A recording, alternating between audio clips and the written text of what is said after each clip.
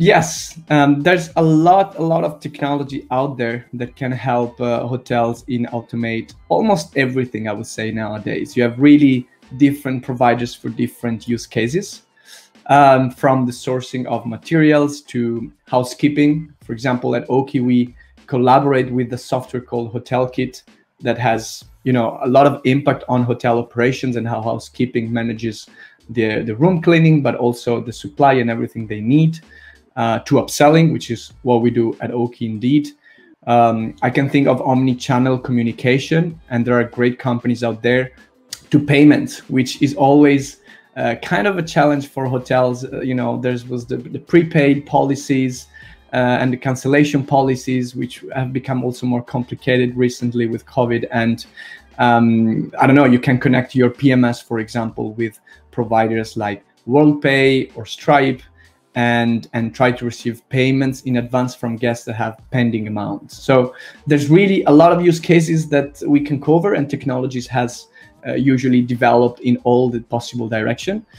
And I think the challenge is for hotel indeed how to choose one. That's not maybe easy.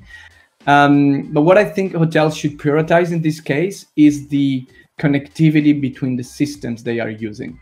Because if you have a good connectivity between every system you have in place or you intend to adopt, then ultimately you will see the customer data flow from one to the other without mistakes. You will save on manual steps, as we mentioned in other questions, that you don't want necessarily to take because they're very repetitive and don't bring value to the customer.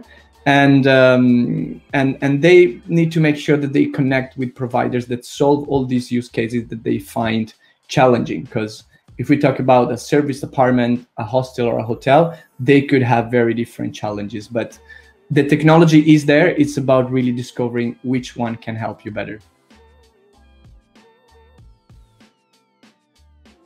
It means a lot of benefits, actually, a lot of good saving in terms of time and money, I would say. There are really two things that resonate to me. One is the fact that hotel can save time, and this is the most valuable resource they have inside the hotel. So that if they manage to save time, they become more efficient in how hotel teams work. Secondly, it's a lot about reducing errors, the ability of being very consistent over time and perform at a very high quality. And, you know, sometimes manual tasks generate errors. Maybe the tasks are completed very late or they're not done at all. I can think, to bring this to a practical example, how a hotel sometimes need to provide data report to their software providers, and they do this manually, which takes I don't know, some time, first of all, from the team, but also it's not always precise. Data sometimes are wrong. Sometimes the sending of the file doesn't happen. So if we have a CRM or a PMS that automatically send this report to the provider in an automated way, we're saving time, as we said, but also we ensure a very high level of consistency. And this is needed to operate well, streamline operation, saving time, and making also your team at the end of the day more successful and happy.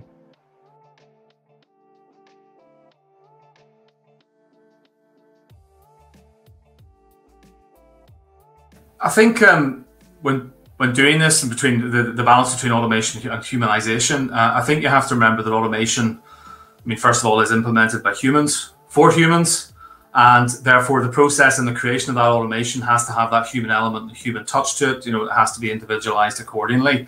But when thinking about the things that can be automated, examples include, obviously, I would say this being a hotel CRM provider, but obviously guest messaging across the various channels, the various touch points, and obviously with the appropriate personalization, depending on the amount of data that you have, the type of data you have, the message you're trying to get across, but also obviously with deference to the various data protection and GDPR rules, that obviously touch on elements of what we do. Think about automating data entry, making sure that your systems and your staff are capturing the right data to go into the systems. Obviously, rubbish in, rubbish out is what we want to try to avoid.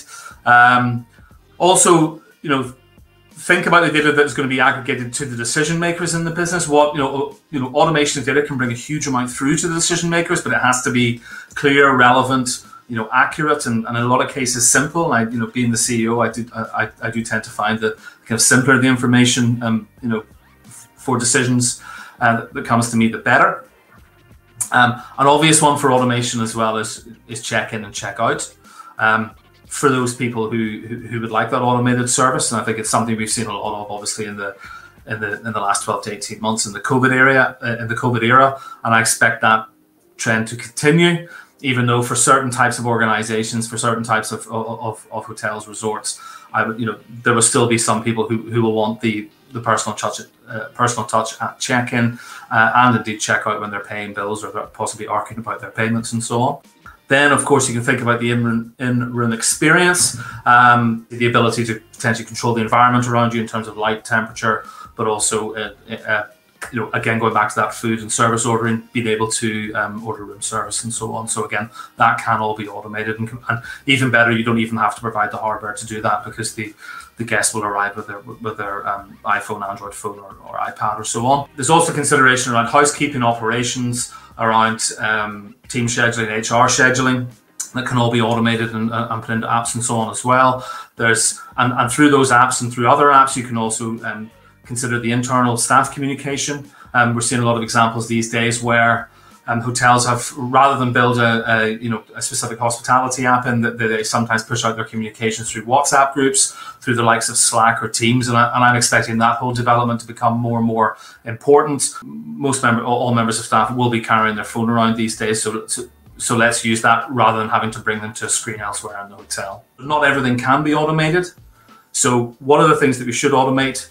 And how do we empower staff to deliver that better service? Even if stuff is automated, we do need to make it easy for the guests to be in direct contact with the teams. There's various ways to contact the team. That could be face-to-face, it could be chat, phone number, email, and so on. So if you can't, automation won't be able to do everything, so make it very easy to effectively pass that task on to the right member of staff. In terms of challenges, I kind of go back to the one that I always go back to in these conversations, which is about the technology interoperability and the vendor willingness to actually make that happen. What we've seen in the market in recent times is that new vendors have emerged building cloud-based open API systems from the ground up. And in the meantime, which are very, very easy to integrate with, but they don't necessarily have the critical mass in the market to have huge amounts of applications integrating with them at scale, even though that is changing. Then we also have the legacy vendors that are having to adapt to that model, which takes a huge amount of time, particularly in a technology space like the hotel one. The vendors are either having to build a kind of business and an ecosystem from scratch, or they're having to turn a super tanker.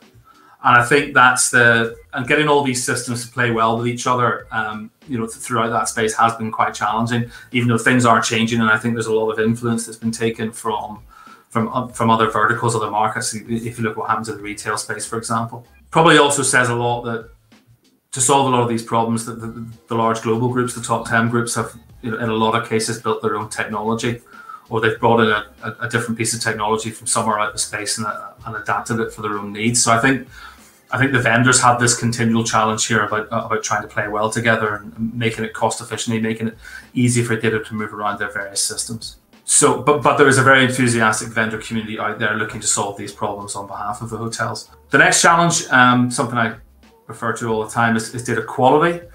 If you don't get that right at the start, it's a real struggle to make it work. You get rubbish in, rubbish out. So it's really a challenge to get good processes in place and good data quality flowing through all of the systems where relevant. But there's also the understanding of a challenge is often data flow. How does data move through the business? Where should it be used? What should it be used for? Who should have access to it?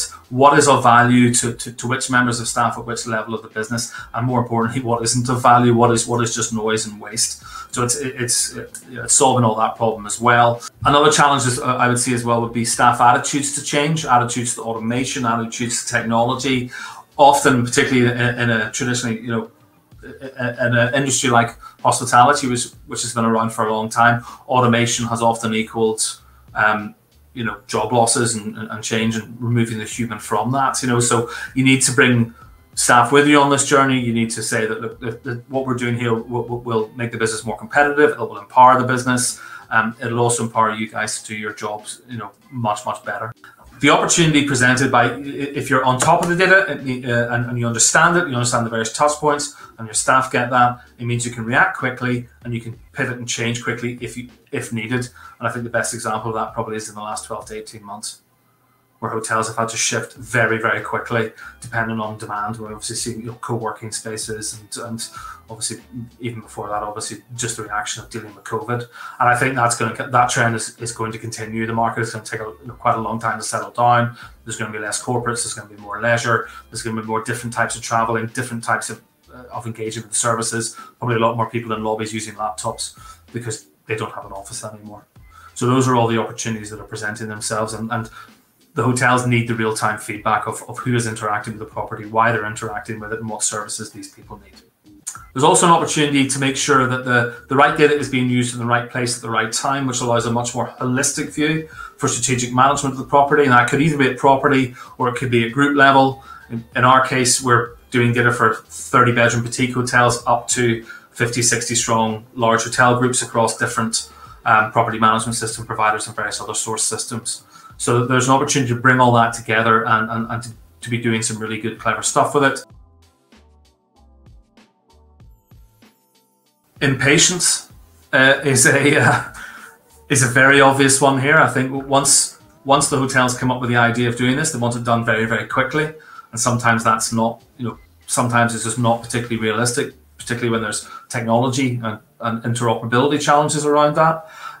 Unrealistic budgets, sometimes you'll walk in, as a vendor, we'll walk into a scenario where there's really not very much budget on the table to do what the client's wanting to do. In some cases, there's quite a lot. And I think it's been difficult for hotels to get a uniform picture over what something is worth. Arguably, though, I suppose the ones that have done a very good cost-benefit analysis are the ones who get much closer and much more accurate, pictures of what's going on. But so I think there does need to be cost versus benefit analysis done where appropriate. There also needs to be a clear view of why the hotel is doing this. What are we trying to achieve? How are we trying to get there? And how do we break that down into a series of logical steps? In our case, in the CRM guest engagement piece, we very much look at it as 5 logical and sequential steps that we use. Example, we need a foundation of good data at the core of this. It's not going to work unless we have good data in, good data out. Beyond that, we need to understand the guests. We need to segment the guests, put them into various segments and pots, come up with those journeys for them. What is this guest going to respond to? What is this group of guests going to respond to? How should we put that into practice? And then finally, how do we measure all of that? How do we validate what's happened, and how do we take action based on what it tells us? And throughout all of that, we're thinking, how do we automate through this? How do we automate the hotel data through this? How do we get it out at the right time to set these things up, send them out, and then measure them? And how do we link that back in to even better data at the start? So there you go, folks. Some very interesting insights from each of our members discussing automation. And as always, thank you for watching and your support. Until next time, it's bye for now.